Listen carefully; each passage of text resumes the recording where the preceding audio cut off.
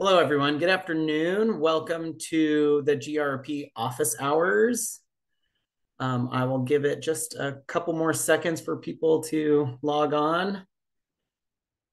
So hopefully everybody is familiar with how things work by this point, but we will go ahead and take questions in the order of the raised hand. So if you'd like to ask a question, be sure to raise your hand using the raise hand icon at the bottom of the Zoom window. And then before we get started with answering questions, we're going to go over a couple of items that are exciting, I think, and will hopefully make everybody really happy. So we have gone ahead and made some updates to our NOFO. I think it actually should be the comprehensive NOFO in that top line, right? Oops, yes. Moving too But fast. that's right. The main title is correct. So we have released an update to our comprehensive cohort NOFO. And I think the main thing to point out in this most recent update is that we have reduced the eligibility threshold for the climate resilient and energy efficiency score. So it's really important that everybody please pay attention to this reduction in the threshold. We've reduced the threshold from 120 to 100, or a score of at least 75 on your NRI score or your energy efficiency score. So if you applied in the previous round of comprehensive and you received a letter that you were ineligible, but you think that your score is around 100, then all you have to do is just resubmit the same application you submitted for the previous round to this newest round. So there's still plenty of time to just resubmit that same application before the deadline tomorrow at 11:59 p.m. So again, if you submitted your application already, but received a letter that you were ineligible because you didn't meet the score threshold, we recommend that you just resubmit that same application to this next wave, so which is due tomorrow at 11:59 p.m. There were a couple other updates that we made, so you can check all of those out on our website. We have a summary of the updates that were made, and you can also download the new NOFO, the updated NOFO. So that brings me to this slide. Thank you, Elena. Our next application wave is comprehensive, and that's due tomorrow. And then we have the wave after that will be for elements, which is at the very start of the new year. So hopefully everybody is preparing their applications. And for all of those who are planning to apply tomorrow, please take note of the updated comprehensive NOFO changes. So with that, I will go ahead and start calling on folks. Griffin? How's it going? Yeah. I just had a question about, well, I guess two questions. So with the tomorrow deadline, is that just like before midnight tomorrow? Yes, correct. I think it's 11:59 p.m. Okay. And then you had said you could just submit the exact same application if you were deemed like ineligible for the first round of comprehensive. But on grants.gov this time, there's like a new form, the disclosure of lobbying activities. Is that is like part of it now, or is that? I believe that should have been part of it the first time around too. Yep. Huh, I did not have to submit that one the first time around. Okay.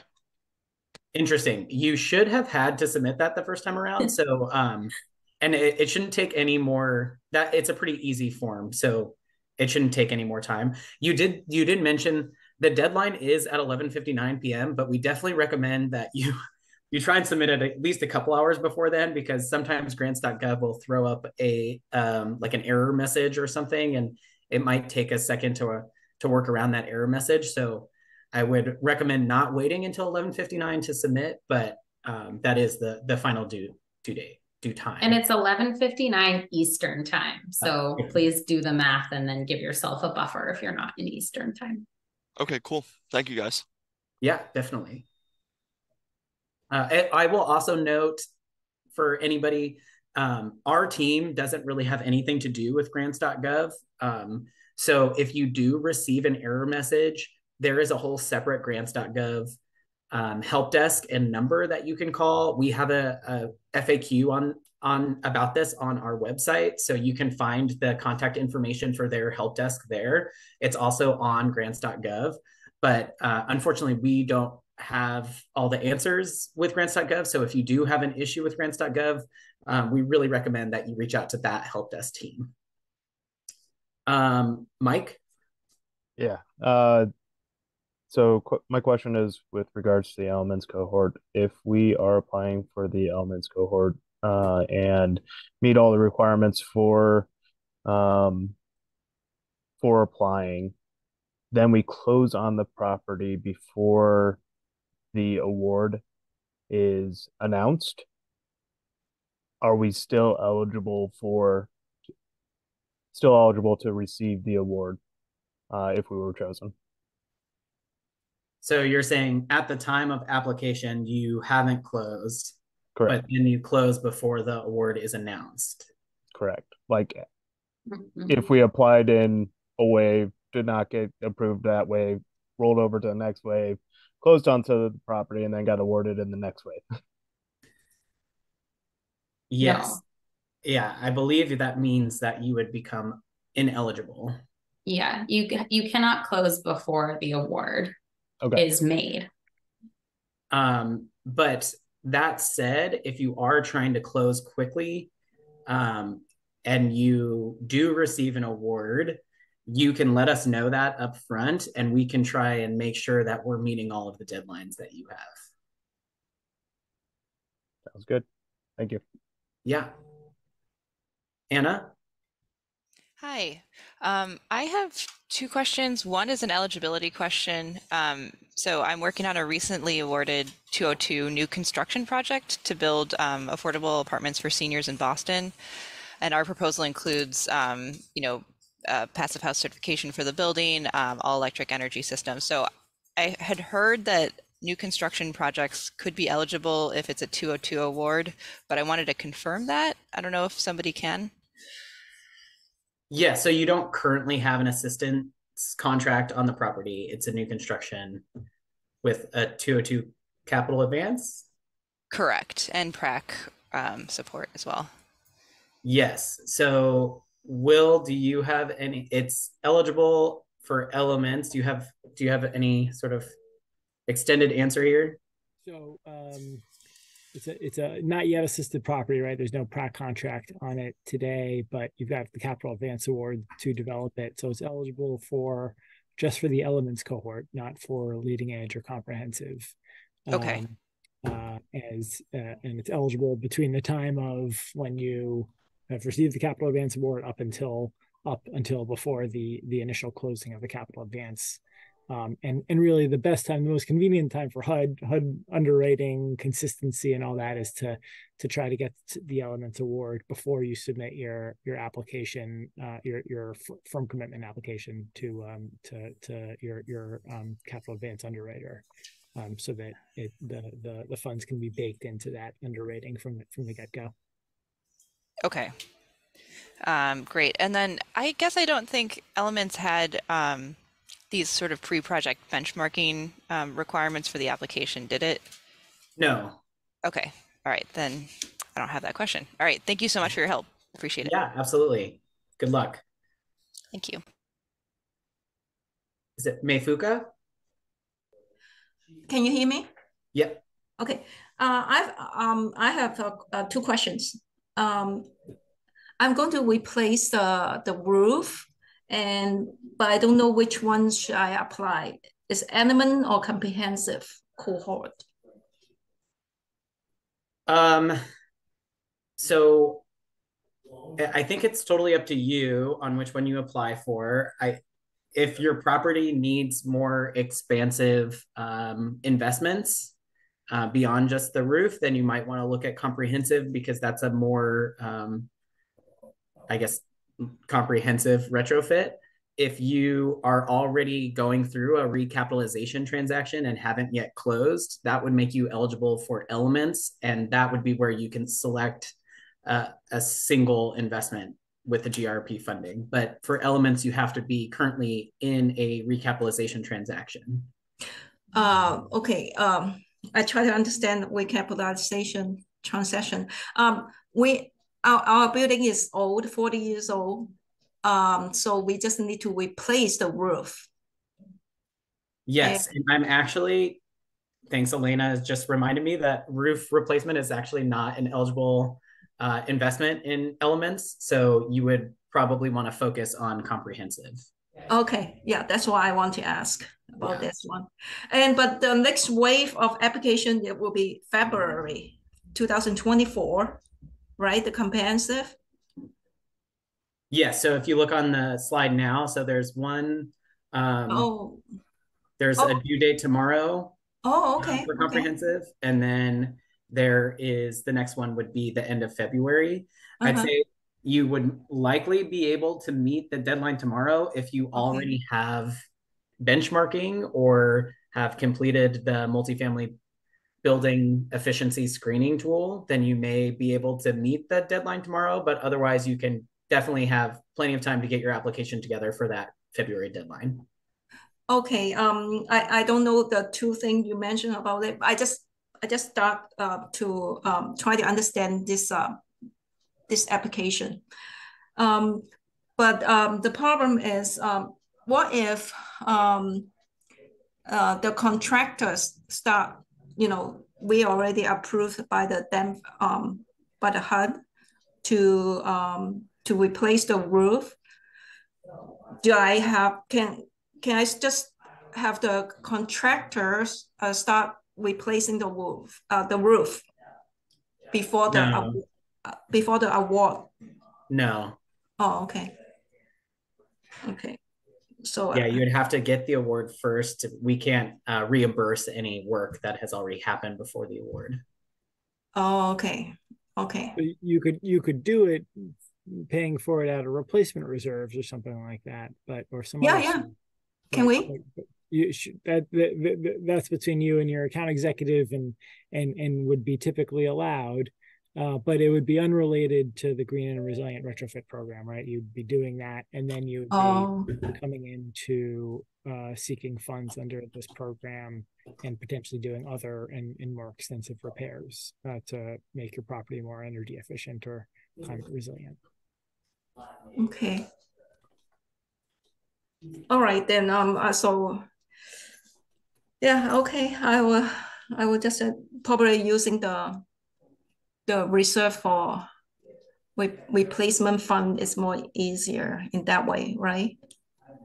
If that's so, given that you say you've got a 40-year-old property, yes, there might be other things that you need to fund besides the roof that are coming up. And so, for example, if you applied under comprehensive, what we would do is there would be a full capital needs assessment and environmental review, and we do other kind of assessments of the property to see if it's a good candidate for renewable energy, like that. And we'd create an entire scope of work with you for what the property needs to do, which could include the roof and 20 other things.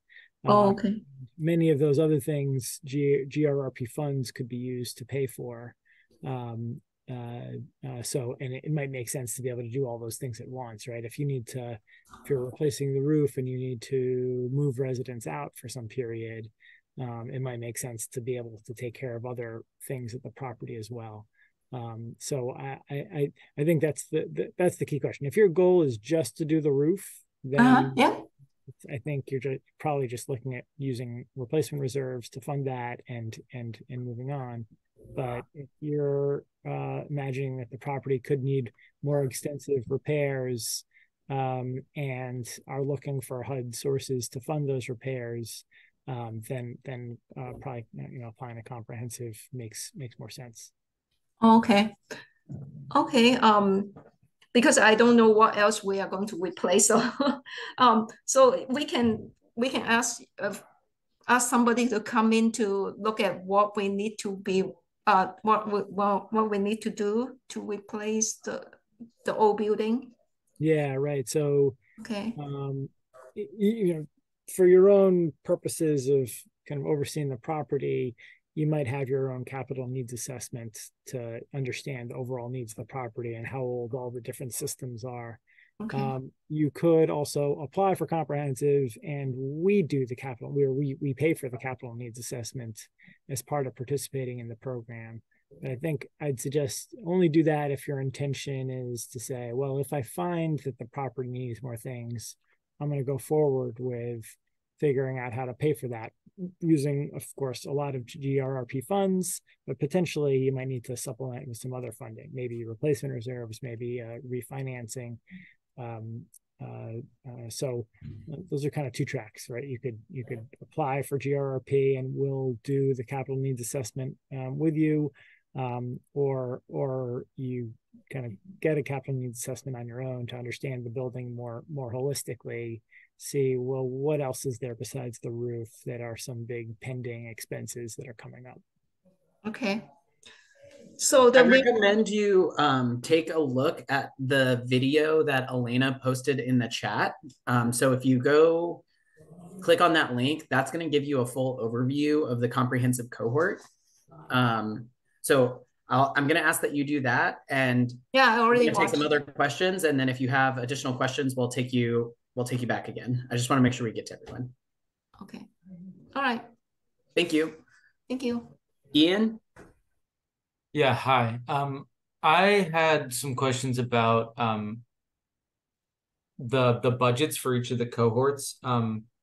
It's sort of a little confusing the way it's worded in the NOFOs about how much money is set aside within each cohort. So I was wondering if I could get some clarity on that, and then also if there's any way that either you could share with me, or if there's a place where I can go to find out how much money has been awarded already through each of the cohort awards, and from there deduce what the budgets are that are remaining. Yeah, well, we've only made 2 award announcements so far. So I think that I don't know if I have that information in front of me. We are planning on releasing that information on our website. We're doing a kind of website redesign now, so that should be coming online soon. I can grab the 2 press releases we've submitted so far, or we've publicized so far, and drop those in the chat. Great. Is your concern that there's not enough money for you to apply, or? No, not necessarily that. It's that well, first of all, the way that the money like the budgets for each cohort in the NOFOs, it's a little hard to understand like what the actual budget amount is for each cohort. But I was on a webinar recently from ICF where they were sort of presenting about the awards that have been given out so far, and the numbers that they shared didn't necessarily like add up to what is in the NOFO amounts. So yeah, it's just trying to get a sense of like how much money has been awarded already through the cohorts, and what amount of money is left. Okay. Go ahead, Will. Just say generally, I understand the confusion. The difference has to do with how many awards we end up making in grants versus loans, which have a different federal cost to us. I think the key thing for your purposes is the amounts, all of the amounts we projected for different rounds in the NOFO are still there. It's not that we've overspent or anything like that. So any funds we reserve for later rounds are still available. And the difference between what we've shown in the NOFO and what might show up in the press releases for the total amount of awards made has to do with the grants versus loans. So we estimate how much we'll award in any round, but the true limiter is how much federal subsidy we have. And so it doesn't align perfectly, the amount that we announce in our press release versus the amounts that we announce in the NOFO as a result. There's also there's money allocated for each of the 4 review periods. So regardless of how much we awarded in the first round of each, which you can add up in the press releases I just linked, there's still millions of dollars left for each of rounds 2, 3, and 4 for each of the cohorts. And those are listed as, they're called like the second application review period, the third application review period, and the fourth application review period listed in the NOFO. So there's plenty of money left over in each of the rounds or each of the cohorts. Okay, got it. Cool. Thank you. Yeah, I think it's a complicated answer to your question because, like Will said, the cost to us to make the award in the form of a loan and a grant is quite different. Right. So, but I think rest assured we have plenty of money left. So if that's something you're worried about, that's not a worry.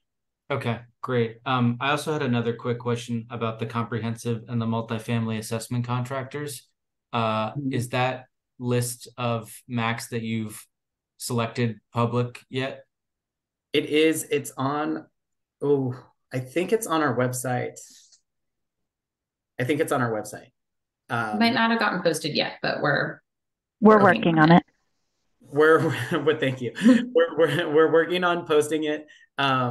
I believe we could probably post it in the chat, but we have contact information for each of the multifamily assessment contractor entities, so you could reach out to them directly, and you would also want to copy our HUD's procurement contractor or procurement officer. Okay, and is there any additional information about the way that MACs are going to be subcontracting for the assessment work? Not from HUD. You'd have to kind of reach out to them directly. Okay. Thank you. Yeah. Bryce? Hi there. I submitted a leading edge application, earlier this month before the deadline there, and we're just kind of wondering, is there any sort of kind of general timeline on feedback, or what we can expect as far as any sort of dialogue as the application is reviewed? So you'll get the first kind of wave of outreach as if we have any curable deficiencies with your application. So if we see anything that we need to clarify with you or that's missing, you would get, that would be the first kind of outreach you'll get. And then we aim to make awards within 90 days of each award deadline. And if there's not any, curable deficiencies, is it kind of just wait and see?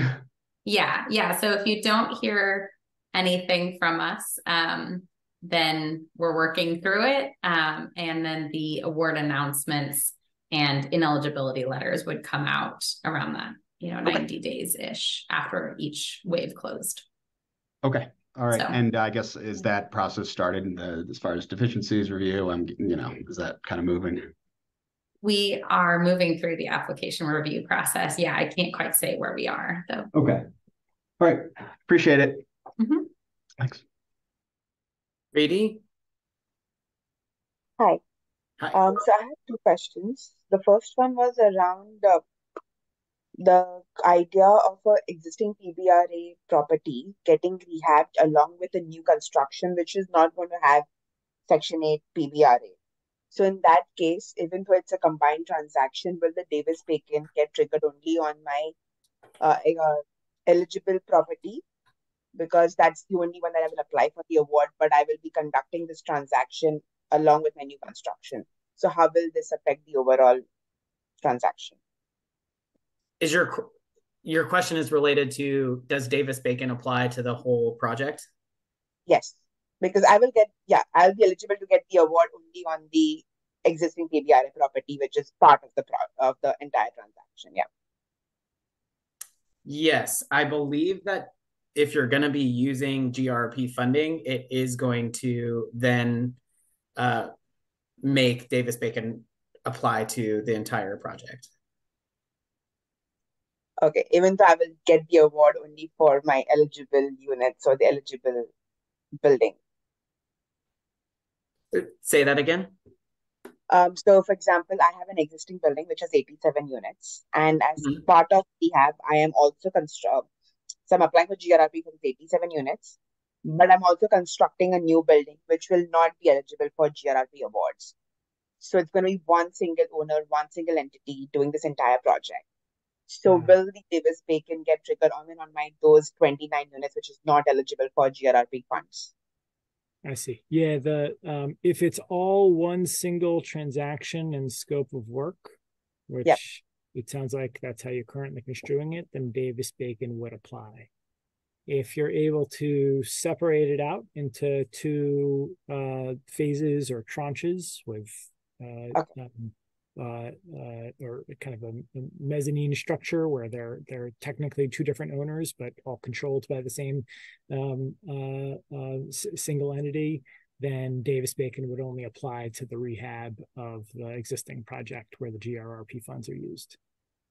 One thing to note though, your award, if it is one property, your award is scaled based on the total units in the property. So you would get up to $80,000 per unit on the existing plus the new construction unit count, as long as you are eligible, which requires at least a more than 50% of the total number to be assisted. So if I think you said 87 PBRA and 27 new, that passes the 50% requirement. So if it's one property, you'd get funded based on I can't do the math in the fly, but over 100 unit count. Okay, so I can actually get the awards even for my remaining 29 units. If it's one property. Okay. We base the award amount of how the property is, the property characteristics in IREMs. Mm-hmm. But these So, 29 units wouldn't be in IREMs yet because they're not yet built. Right. So, Elena, Joey, how would we currently fund based on these to be built increase the award size based on these to be built units?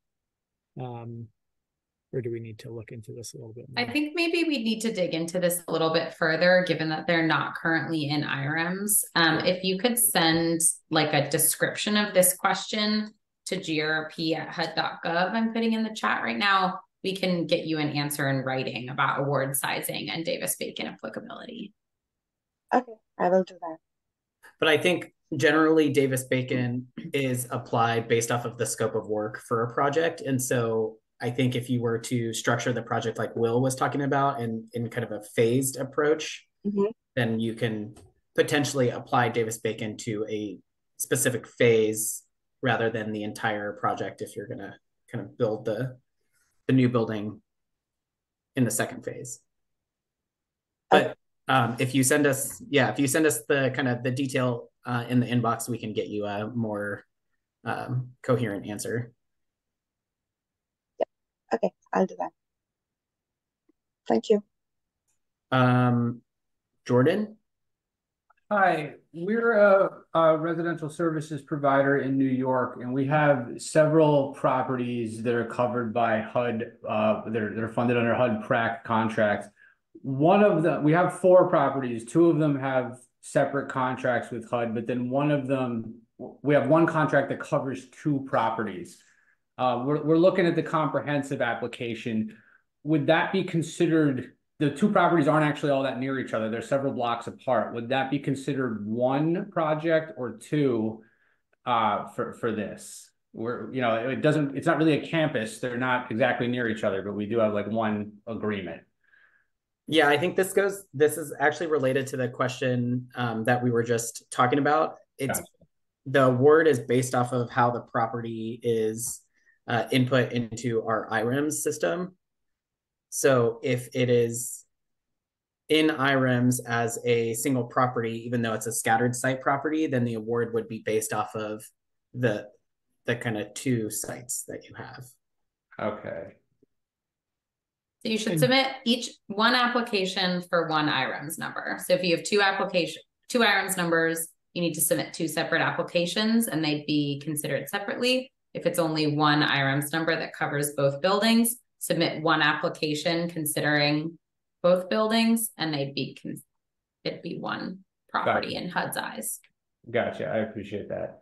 And then I had a quick follow-up question. We're new to this process and we're just kind of quickly trying to learn about it. When we're assessing our score, all of New York City kind of comes under the same FEMA risk score. How does that affect?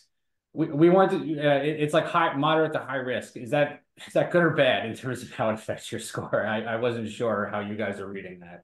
Well, remember that the score is actually it's kind of multiple numbers that we combine to give you the score. So it's the within state NRI score with the national NRI score, and then it's the efficiency score that's either based off of portfolio manager, the actual benchmarking of your property in portfolio manager, or using our MBEST tool. Okay. So it's kind of hard to say, but I think if your NRI score is 75 or above, then you automatically meet the threshold, according to our new NOFO. Gotcha. All right, I appreciate it. Yeah. Is it Choi? Yes. I had a question about eligibility. This might not be applicable with the new guidelines, but I was told that projects that were acquired prior to 2021, or sorry, I think I might have it reversed. Projects that are not acquired prior to 2021, so projects that are acquired after 2021 are not eligible for GRPP funding. And I think, actually, I'm reading this now. Is that true? But what if there was an active HEP contract that was existing that the part of the acquisition kind of. Are you saying like gone through a RAD conversion, or what do you mean by acquired? There was it was part of a portfolio of existing affordable housing buildings. There was like a portfolio from a private developer, and the private developer had existing HEP contracts, and they transferred over as part of the acquisition. But we technically acquired them in 2022. Okay, and the HAP contract is the property still has a HAP contract. Contract that's active. Mm-hmm. I don't see why you wouldn't be eligible. Got it. Cool. Yeah. The 2021 date is only relevant for a specific kind of HAP contract that had been converted through the Rental Assistance Administration. But for any HAP contract that, as long as it exists today, it would for any other kind of contract, as long as it exists today, it's eligible. Got it. And okay, cool. And as part of the, sorry, I don't know if I'm allowed to ask a follow-up question. That's okay. Go for it. And then we'll go with Matt, and then we'll end it for today. Perfect. Part of the rehab work that we're doing, the reason why we're thinking about the GRPP funding is because we basically acquired properties that were not in great condition. And so a lot of the rehab work that we're doing is not only to bring into like the sustainability standards, but also like general fixing. So the scope of work is beyond the sustainability. I heard the Davis Beacon trigger. I'm hearing, though, that the Davis Beacon will apply for all the work, not just the sustainability funding. Got it. Okay, cool. Thank you. Very helpful. Yeah. Appreciate it. And remember that GRRP doesn't, if you're doing the comprehensive cohort, GRRP won't typically pay for the non-green or resilient components of the scope of work. So GRP will pay for the kind of the difference between the standard investment and the green alternative. And then there's a kind of a range of high impact items where GRP pays the full cost. So that's just something to think about as well. Yes, no, totally. It was just the scope of work is generally bigger than just the sustainability components, but we want to do the sustainability components obviously too, since we like to make the building a little bit greener than it is. But this is really helpful. I really appreciate you guys taking the time. Yeah, absolutely. Matt? Yeah, hi everybody. So I have a couple quick questions, I guess. I'm pretty new to this process, so apologies if some of these have been asked before. First question is just general eligibility. Is this program able to be used for projects that are undergoing refinancing right now, or is this more of a mid-cycle incentive program? So our elements cohort is the cohort that is available to projects that are currently undergoing a rehab transaction but have not yet closed. Okay. All right. So that is good news because that means I don't have the deadline tomorrow. Yes. All right. That's great. The other question that I had, so this is kind of piggybacking on the last one a bit.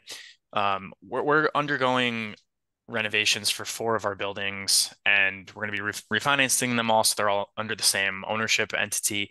But basically, what we're hoping to do is electrify the heating and hot water at these buildings. This is all going to be part of larger building renovations, including facade repairs, windows, stuff like that.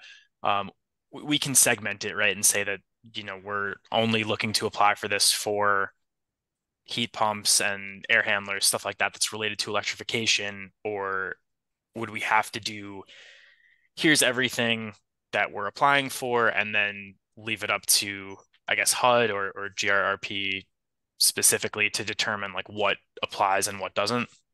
So if you're applying to the elements cohort, you would want to take a look at the elements NOFO.